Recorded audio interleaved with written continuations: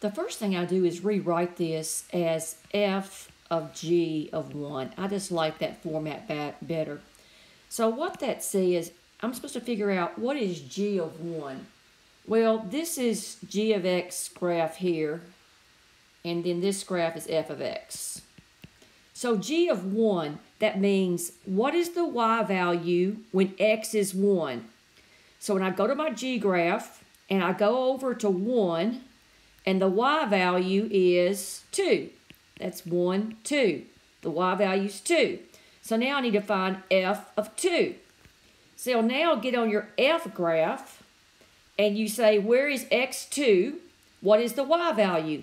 The y value is 1. That order pair there is 2, 1. So f of 2 is 1. Sorry, that's negative 1. 2, negative 1. Sorry about that.